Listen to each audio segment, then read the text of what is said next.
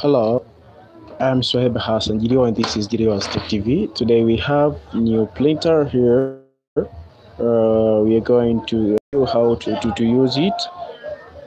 Okay, this is HP Deskjet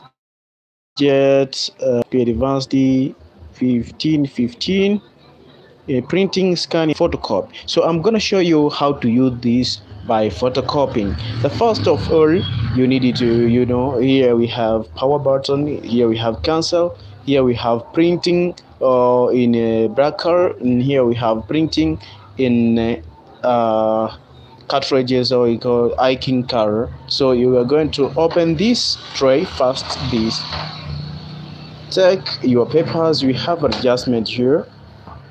Take some papers, means your plain papers such as this. Go and put it there tightly.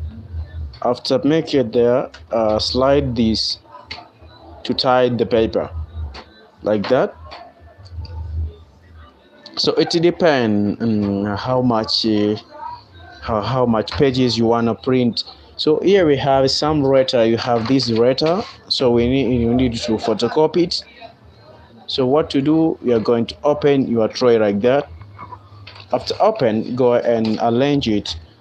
On the top of this angle, your paper must be attaching here, must be starting here on the top of that angle. Here, they show you. After here, go and close it. After close, go and open this. We have a next stage here to attach the paper after being printed.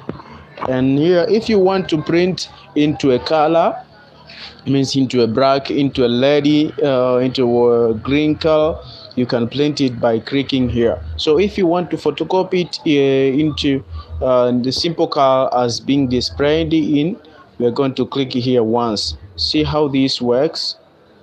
Once, like that. Do you see how this started? And here the paper has been started to push. Do you see paper?